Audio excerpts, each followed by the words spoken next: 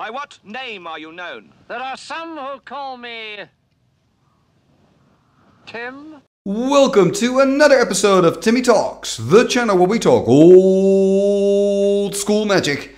And today we've got a nice fight for you, a final held in the X-Points Tourney number 8. We're going to look at David, who's playing with red-black Atog Reds. And he's going to take on Gijsbert. And Gijsbert is playing with the deck that I've called Royal Destruction. And I have to say, I've got a weak spot for Gijsbert's deck because it is black and green. And you just don't see black and green being played often in old school Magic, or at least it is being played, but you don't see it in a final often. So I think it's really, really cool to see it in a final. Talking about that, when I'm doing X-Point matches, I'm usually used to seeing white in a final match. Guess what? There's no white today. So, I mean, if white's your color, maybe click away. On the other hand, it could be interesting to see the other colors in action. I, for one, am quite excited because I love diversity. And before I jump into the deck text, it might be interesting to kind of discuss what X-Points actually is. Well, X-Points is a way of playing old school Magic where you have 10 points to spend on valuable cards. So here you can kind of see their point chart, right? So for example, if I want to play a Demonic Tutor and a Black Lotus, I can do that, but that's going to cost me 6 points. So that means that I only have 4 more points to spend on other cards. And the cool thing is this list is not set in stone, it changes. So when you're a member of the X-Points community on Facebook, there's a link in the description below. You can join for free. You can actually vote and you can share your opinion every single month. And every month, Luki, who's kind of the organizer of X-Points, well, kind of, he is the organizer of X-Points, he will look at that and he will kind of rearrange the numbers based on what the community gives him back. So he really listens to the feedback, and every month they have a tournament, and this is the final of tournament number 8. Now, I'm going to start with the deck text. I've got pictures of both of these decks. They're quite interesting. I'm really looking forward to show them to you. But maybe just before we go there, I would just like to point out that if you want to skip that section, I know some of you want to go straight to the action. You can check the description below. There you will find several timestamps. One of those timestamps reads MTG Games. If you click on there, you go straight to the games. And you can, of course, also check the description to, learn more about this format. Find that link to the Facebook page. Oh, and before I forget, if you're new here to the channel, please subscribe and hit that bell. Thank you. And now, let's go to the deck of, let's take the player on the top right. Let's go to the deck of David. And here we see the deck of David. And yeah, this is interesting because the first thing I notice, of course, are all the Plague Rats in this deck. So Plague Rats is this creature, 1 black and 2. And its power and toughness depends on the amount of rats that you have in play. So if you've got 1 Plague Rat, it's just a 1/1. If you've got 2, 2/2, 3, 3/3, 4, 4/4, right? Etc., etc. And the unique thing is about Plague Rats, you can play as many as you want. Not in all old school Magic rule sets because there are just so many. But in X-Points and Atlantic, you can play with as many as you want. So you can see that whole row there. And then there are also some dice on some of the cards. Why are those dice there? That's to indicate that these are cards that are actually costing you points. For example, Mishra's Factory is 1 point. He's playing with 4 total, so 4 points. When I'm looking at this deck, because I also see Atog, so it's kind of a mix between Atog and Reds, right? So it's Atog Reds. But we can see that standard Atog strategy, right? Of getting, Black Vises out to, like, basically Black Vise is an extra bolt, right? You get Black Vise out turn 1, your opponent's going to get 3 damage. Then later in the game, you can use those Vises to feed your Atogs, right? And to get even more damage in. And the interesting thing here is that he's combined this with Plague Rats, which may not be the first thought that comes to mind, Atog and Plague Rats. They're both kind of dirty creatures, but I didn't really make the connection yet because you cannot sack a Plague Rat to an Atog. But what I do like about this strategy is that David is kind of forcing his opponent to choose what he does with his removal. Are you going to go for the Plague Rat or are you going to go for the Atog? I mean, the Atog is always dangerous. So I think your first instinct as an opponent is, oh, I see an Atog, I got to remove it because this is one of those artifact decks that's going to go really quickly. And then all of a sudden there's a Plague Rat and you're like, what? Why is there a Plague Rat and an Atog? What's the strategy? And I guess the strategy here is that he's got 2 strategies and they fit together pretty well because he's playing it kind of in this aggro shell, right? He's got 4 chains, he's got 4 bolts, so that's 24 damage alone. He's got a disintegrate basically to finish off. He's got a lot of creatures that he can play out quickly. He's got the factories that he can use for extra damage and to sack to the Atog. I think Mishra's Factory gets even better in an Atog deck. That's my opinion, because it now has a double function, right? A triple function, I guess. It's a land, it can be a creature that you can use to attack your opponent with, but it's also an artifact that you can use to feed to your Atog, so it's like extra strong. And you can also see that he invested quite a lot here of his 10 points to speed. You know, you don't see a lot of Moxen in this format. Why? Because the Moxen are 2 points each, which is quite a chunk out of the 10 points that you can spend. But here we see David spending 4 points, 4 out of 10, on the Moxen. And then there are two other cards in this deck that I would like to highlight, and those are the City in a Bottles. He's playing with 2 City in a Bottles. City in a Bottle, 2 to cast, and it just reads, discard all cards from the Antiquities expansion that are in play, and you cannot play any cards from the Arabian Nights expansion for as long as City in a Bottle is in play. And I just think this card is so extremely brutal. I play it myself as well in Timmy's spellbook, and to be completely honest with you, I can imagine this card being restricted in the future with old school formats. And I mean, that's just my personal opinion. Feel free to disagree, but for 2 mana, you can usually always destroy something on the board from the opponent when you play it out, or else you keep it in hand and wait for your opponent to play out some Arabian Nights. And when it's on there, your opponent has to play like a Disenchant, a Shatter, whatever. It has to play another removal spell to get rid of the City in a Bottle. So it's almost always card advantage. Plus, it's a reason for a lot of players not to play with Arabian Nights. And, you know, Arabian Nights is just such a beautiful set. So I can imagine that this card is possibly up for restriction in the future, you know. But then again, who am I, you know? We see an extra City in a Bottle in his sideboard, by the way. And I think it's relevant because Gijsbert is actually playing with some Arabian Nights, but that's up for his when we check out his deck list. So this is the deck of David. Definitely an interesting combination between Rats and Atogs. Now let's take a look at the deck of Gijsbert. And here we see the deck of Gijsbert, and I've called it Royal Destruction because of the simple reason it's got Royal Assassins. And I kind of, when I'm looking at this deck, I just see a lot of destructive power. You know, I see the sinkholes that kind of come to mind. I see the ice storms. That's a really nice theme in this deck, by the way. Of course, that land destruction theme. We've got sinkholes for 2 black, destroys target land. And then we've got ice storm that does the same thing, but it's 1 green and 2. And it's so interesting to see how popular ice storm is in the old school format, just for the simple reason that, you know, you can ramp with green. And that makes ice storm, for example, so much better and more played than, let's say, Stone Rain, you know. And Sinkhole, very strong, but there is a but, it is 2 black. So I think in this deck, you can definitely play it because there's just so much black in here. Talking about that, the black-green color combination, that is really something that gets me excited. So Gijsbert, really cool that you're trying this combination out. Actually, not just trying it out, you've reached the finals with this combination. How cool is that? And the reason I'm saying this is that I recently saw some kind of statistic, you know, that said these are dual lands that score the highest, that, you know, see the most finals. And to be honest, I really don't care about that stuff, but I know that some of you guys do. And it showed Bayou all the way down below on the list. And for me, that is an invite that I want to start brewing with Bayou, and seeing a deck with Bayous in the final. I think it's beautiful, man. So thank you, Gijsbert, for kind of giving this to me. You know, I needed to see a deck with Bayous reaching a final.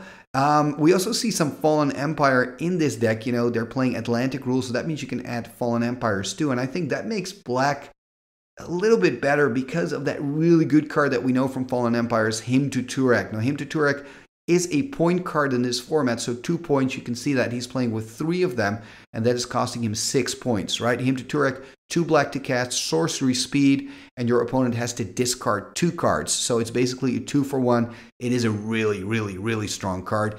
And we also see the Order of the Ebon Hand, kind of the black pump knight, right? For 2 black, you get a 2/1 creature that you can then pump. It's pretty strong. It's got protection from white. So it's really good, and we see 2 of those. And what I really like here are the Elves of Deep Shadow. I think when you're playing green and you're playing black, you've got to play Elves of Deep Shadow. I know what some of you guys are thinking. Isn't Birds of Paradise a better option? Because, you know, Elves of Deep Shadow also hurts you, especially when you combine that with Sylvan Library. You're hurting yourself even more. Yada, yada, yada. Come on, guys. Black-green. You got to play with the Alanis Morissette. You got to play with Elves of Deep Shadow. Have you seen the art of Elves of Deep Shadow? Besides, in this deck, there's another reason to play with it, because it's a 1/1, and we also see 3 Pendelhaven. So with Pendelhaven, you can actually use it to attack with it, and it becomes a 2/3, right? So we see 6 1/1 creatures that he can use his Pendelhavens on, and he's playing with 3 of them. So I guess he's really wanting to use them. Actually, I'm saying 6 1/1s. That's not true. He's playing with 2 Royal Assassins as well, so he's playing with 8 1/1s. Royal Assassin, Icy Manipulator, another classic combo. Royal Assassin, 2 black and 1 to cast for a 1/1, and that you can tap to destroy target tapped creature. Is such a cool card. And I remember this used to be the card that everybody wanted to pull out of a revised booster, and it's just great to see it in a final. And combining that, of course, with Icy Manipulator is fantastic, because you can tap creature with the Icy, then kill it with your Royal. Sometimes Magic is really simple. Talking about simple combos, we also see Dark Ritual and Hypnotic Specter. So Gijsbert can actually do turn 1 Ritual into a turn 1 Hippie. That is actually possible with this. We also see one beautiful, beautiful Juzam Jin. I love seeing that creature. And we also see some Urnham Jins. We see Sengir Vampire, another card that I really like.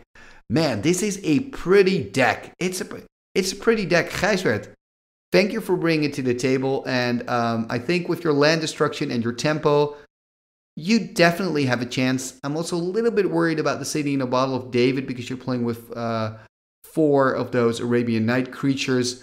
On the other hand, you know, you're not playing City of Brass. You can also board them out. It's not too bad. Anyway, this is the deck of Gijsbert. We've already talked about the deck of David. Now let's go to the finals. Game number 1, and here we go. David sitting on the top, he's on the play, and he's got the Atog red stack. Oh, look at him go, double Mox and a Mountain. That is a turn 1 Plague-Rats. That is just, I love it, man. I love it. 1/1 Plague-Rats by David, and if you're Gijsbert, you're like, what's going on here? He's got a pretty good start himself, not as explosive, but pretty good. A Bayou into an Elves of Deep Shadow. The Alanis Morissette has found her way to the table. And there is a Mishra's Factory from David, so very aggressive start from him. Can he find a second Plague-Rats and then attack with the 2/2? Oh, he's just going to attack with the 1/1. Is Gijsbert going to take the trade here? And he is taking the trade. So the Plague-Rats are gone, and there we see an Atog hitting the table on David's side. Even more pressure, and he's got those 2 Moxen to sack to it. That's good enough for 4 extra damage alone. Ooh, City in a Bottle. Interesting choice here from David. Not waiting with it. He's really playing aggressive here. Probably wants to sack the City to the Atog to deal some damage. And Gijsbert, of course, he's still on 20 for now. But we'll have to see how this is going. And there is another Elves of Deep Shadow. And there is a Strip Mine on the Mishra's Factory. So Mishra's Factory is gone. There we see a tap for red. Ooh, Lightning Bolt. And there's the attack. First damage for Gijsbert. He's not going to sack any of the artifacts. Why would he now? He can simply wait. There, okay, this is that kind of land destruction. We see the sinkhole, but of course, David still has those 2 Moxen. He's going to attack him now, put him on 18, and there is another Plague-Rats. At least the first Plague-Rats is gone, so it's just going to be a 1/1 for now. There we see a Hypnotic Specter. I think David's hand's empty, isn't it? So this is his first card. So can he stick in here? There is a Mana Volt, and there's an attack. I don't think he's going to block here. He's just going to take the damage. He's going to drop to 17. Look at all those artifacts that Gijsbert, that David has. And of course, that Hypnotic Specter is not as strong at the moment because David has no cards in hand. So he's probably going to keep it at bay to perhaps block the Plague-Rats with it. But this is the annoying thing about Atog. You know, if you block Atog, you know he's going to sack stuff. Oh, he's trying to play an Urnham, but he can't because of the City in a Bottle. And here you can see the influence of City in a Bottle. I mean, it would be such a big difference for Gijsbert's position here if he was able to simply cast a 4/5 Beef Boy, but he's unable to. Unfortunately for him, he is able to play the Order of the Ebon Hand, which is a 2/1 with that he can actually give first strike and +1/+0. It's got protection from white. What is he going to do here? At a certain point, he'll have to block the Atog, although he's still pretty high up. He's still on 16, so he's got time. And And he's going to attack with 2. It's just going to go full forward. And remember, for David, it might not be a good idea to block with the plague rats because he can give the order first strike. Second main, another hippie. Ooh, this is also nice. Because with the scavenger folk, he can destroy an artifact on the side of David. That's what I was thinking about. So that's actually going to be really annoying. And of course, David is attacking, but it looks like Gijsbert is kind of coming back into this. So David's attacking with the Atog. I'm just expecting him to let it go, to be honest. He is a little bit into tank, perhaps thinking about blocking it on the hippie and then seeing David sack one of his artifacts. Atog is just such an annoying creature to deal with. And Gijsbert may be trying to find his terror, because that would be a really good solution to the Atog. But he can, of course, swing for 6, so if he can simply deal more damage. Interesting, he's not going to swing for 6, swing for 4 instead. We see David drop it to 10, so I'm expecting Gijsbert to kind of plan a block with his Order of the Ebon Hand, give it first strike, and kind of forcing David to start sacking some of the artifacts. Remember, he can still take an artifact away, Gijsbert, with his Scavenger Folk. And it's going to be interesting to see what David is going to do here. Is he going... Yes, he is going to attack. And he's attacking with both. I like it. Why not? I mean, that's what the rats are there for, right? So he's going to attack with both. I wonder what he's going to do. Oh, he's also going to block with the Scavenger Folk. So he's going to give first strike to the Order of the Ebon Hand. He's probably going to block the Atog with it. Then he's going to block the rats and probably sack it to destroy an artifact, or not. Interesting scenario. There is the lightning bolt.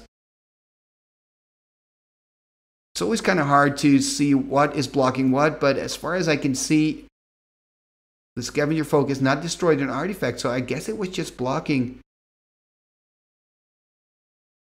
another one of his creatures here. And then we saw the bolt on the Order of the Ebon Hand, so that one is done for as well. Let's see what Gijsbert can do. He can simply attack for 4, of course. That's what he does. And he's on 5 now, and he wants to... Oh, and now, of course, he can play out the Urnum because the City in a Bottle is gone. Wow. Ooh, I love this Wheel of Fortune. That is really cool. He's putting away a regrowth, and that him to Tourach was kind of dead in hand because David's hand was empty. And now the thing is, of course, David needs to play this him to Tourach because he's behind, so I get it. But David is also staring down at 2 Hypnotic Specter, so his hand can go down very, very quickly. But of course, like, his life total is his main concern. He's on 6, by the way. I think I said 5 earlier, but he's on 6. There we see a Black Vise. So that can deal some damage. He's probably going to keep the Atog home to block the Urnum. He could also attack, of course, with the Atog. And then if Gijsbert doesn't block, he can deal a lot of damage. And if he does, he can kill the Urnum. And then he can use his rats as a chump blocker. Of course, it also depends what David has in hand. He's only played out the Black Vise so far. There's a Mishra's Factory added to that as well. What else does he have in hand here? He's going to attack. I think this is a good decision. Okay, change his mind. Again, I don't know what's in his hand, of course, and that can have a huge influence. So he's sacking the double Mox.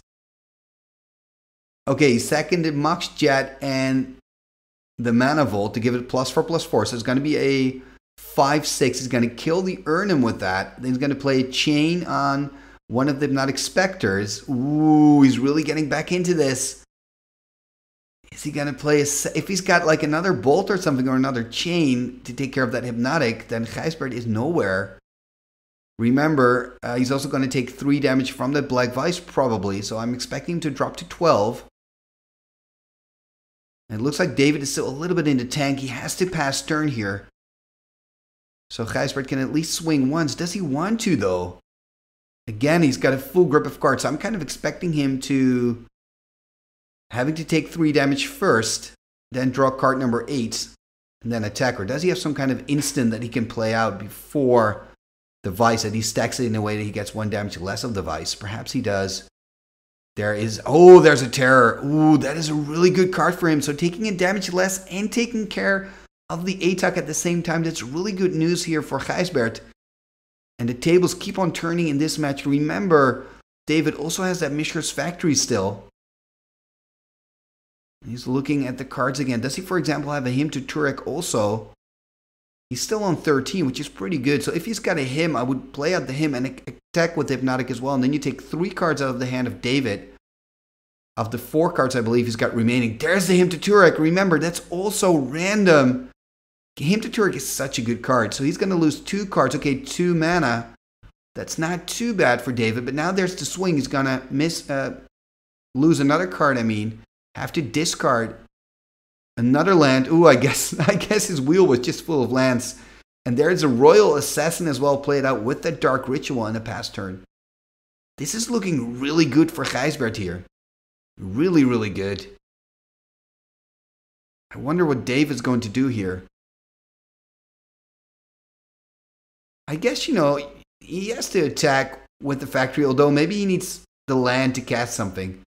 Yeah, he's going to attack with both, actually. Okay, so he's swinging in here with the 2-2 and a 1-1. I think if I would be Gijsbert, just take the 3, go to 10, who cares, You wouldn't want to sacrifice your Royal unless you absolutely have to. And he can actually consider attacking with it as well. And a pass turn here. So he's going to untap. He can get him to 2. He can kill the rat. Or he can get him to 1. I guess there's not a big difference between 1 or 2. Okay, is he attacking with both? Okay, he's taking it back. He is attacking with both. Putting him on 1. And okay, there's a Giant Growth. Wow, that is a nice style points, Gijsbert. Giant Growth thing, your Royal Assassin. Giant Royal Assassin! Oh, it's a 4/4 Royal Assassin. That's pretty intimidating, Royal is kind of a weird guy standing in a corner. You don't give that a Giant Growth. Don't do that. Anyway, Gijsbert has won this first game. Both players are going to sideboard, and we'll catch back up with them in game number 2. Game number 2, here we go. And there seems to be a mulligan here taken by Gijsbert, putting 1 card there on the bottom. He is on the draw, so at least he can draw a card after David. David, of course, again on the play. Playing a Vice, so maybe it's actually not that bad. Only taking 2 damage because of that mulligan. I'm going to go to 18. Playing a Swamp, so there's not an Elves of Deep Shadow this time. Has to pass turn. There we see a Strip. That kind of fits the Vice strategy, of course. There's a second Vice, so that looks like Gijsbert's going to take 4 damage. Drop to 14 here. There we see a Bayou. Can he kind of empty his hand? He cannot. He's just passing turn to David. David's just playing a land passing. Look at the life total of Gijsbert dropping to 10. Okay, there's a Sinkhole. There's a Bolt. Yeah, David's got his plan now. I mean, look at that. Gijsbert already on 7. Hasn't really done anything. Another Bolt? Another Bolt. He's going to drop to 4. I believe he's got 5 in hand, so he's going to drop to 2. Wow. This is going south fast for Gijsbert. He is going to take care of that 1 land there. So it looks like David just has to find a red mana and maybe a chain or a bolt. Has to pass turn here. And will we see a Hypnotic Specter? Yeah, there's Hypnotic Specter, so he can attack, start discarding the hand of David. There's a mountain, but not a bolt. Not a bolt or a chain. Wow, what an interesting game. Again, a Sinkhole. Man, this must be annoying for David. Unable to do anything, and it looks like Gijsbert is really getting back into this. Look at that, Chaos Orb gone. Such a good card, but of course David unable to play it out. He's got no lands left. This is what you want to do when you play Hypnotic Specter. Come on, David, you got to win this to give us a game 3 here. Looks like it's going to be really, really difficult. There we see a Whirling Dervish, by the way, played by Gijsbert. It comes out of his sideboard. It's a 1/1 creature with protection from black. There we see a mountain. All David needs is just direct damage. Just a chain or a bolt. He's going to lose more cards. We can see the Whirling Grow. Oh, look at that. He's going to lose that Disintegrate. That must be so frustrating for David, having Gijsbert on 2, but he just doesn't have enough lands. Has that 1 single red mana. His life total is now an 11. It's going down quickly. There we see a Swamp. He's on 11 here. He's going to take 2, 4, 6, 7 damage. He's going to drop to 4. Does this mean the end? Ooh, he's actually not attacking with the Scavenger Folk. Keeping it at bay, dealing 6 damage instead. That means he's going to drop losing both of his cards, a Suchi and also a Trike. He just needs a chain. He needs it. He needs it now. Chain or a Bolt. He wins the game. It's a 1-1. We get a game number 3. Or are we going to see it here? Chain or a Bolt from David? That is the big question. No, it's a Badlands. Oh man, it's too bad. And that means that Gijsbert is the winner of the 8th tourney here of the X-Points. So congratulations, Gijsbert. And as I said during the deck tech and in the introduction, I'm just happy to see Bayou reigning supreme in an old school tournament. So that's just really great. And I think, David, man, you did nothing wrong. You did everything right. You had an explosive start in game 1 with Plague Rats. I mean, how cool is it to see somebody play Plague Rats with Moxen? That's just fantastic. And then in game 2, I thought you had it. But it just slipped away. And that discard combination with land destruction, it's a simple one, but it's a good one. It's an effective one, and that is what we saw Gijsbert do here in this final. So congratulations to you both, of course, for getting into the finals, and a special congrats to, of course, Gijsbert for winning it. Fantastic, my man, for winning this. And if you enjoy X-Points, there is a whole playlist. You can find the playlist in the description below where you can see many more X-Point matches. There's also an X-Point website, and there's an X-Point YouTube channel where you can find more X-Point stuff, and all that is in the description below. So if you enjoy it, check out the description below. There you can also find the link to the Facebook page where you can see how you can connect to the X-Point Facebook group and actually join this format yourself. It's a lot of fun. You see a lot of creative tech. So if you enjoy Old School, it might be worth taking a look and joining their page. And of course, what you can do as well is help me out and help me with my channel. So I'm really trying to grow my channel. It's going really, really well thanks to all of you, the viewers. And there's one thing that you do really well, that is enjoying the matches, which is great, but also you're leaving a lot of likes. So if you could do that now again, that would be great. You're leaving a lot of comments. Feel free to comment, to ask any questions that you want to ask. I'll try to answer them, or the players will try to do that. And of course, you can also share it on your socials. And if you're not a subscriber yet, welcome to the channel. Please subscribe and hit that bell. That helps. All that really, really helps. And then there's one last thing that you can do, and that is you can become a patron of the channel. How does that work? Now, really simple. You can click on the info card that's appearing right now, and that will take you to the Timmy Talks Patreon page. And there you can support the channel for $1 a month. And you can, of course, do that just to help me out, to help the channel. But you can also do that because maybe you think it's tons of fun to join the Timmy Talks Discord, or maybe you want to do it because you want to play an old school Magic game with me, because that's also a possibility. And you can also join the Timmy Talks tournaments, because I organize special tournaments for patrons and channel members just to thank them for their support. So if you think that's kind of fun to be a part of, then you can join the Patreon program. And then there's one last thing, your name. Your name will be mentioned in the end scroll after every video, including this one.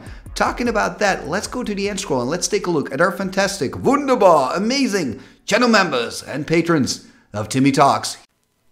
What shall we do with the drunken sailor? What shall we do with the drunken sailor? What shall we do with the drunken sailor? Early in the morning, way hey and up she rises, way hey and up she rises, way hey and up she rises. Early in the morning, putting in the longboat until he's sober, putting in the longboat until he's sober, putting in the longboat until he's sober. Early in the morning, way hey and up she rises, way hey and up she rises, way hey and up she rises. Early in the morning, pull out the plug and wet him all over, pull out the plug and wet him all over, pull out the plug and wet him all over.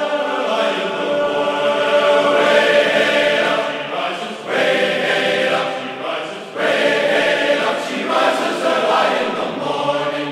What shall we do with the drunken sailor? What shall we do with the drunken sailor? Put in the scout to the hook, my son, he'll put in the scout to the hook, my son, he'll put in the scout to the hook, my son, he'll early in the morning. Icketus, ficketus, somber, kazee.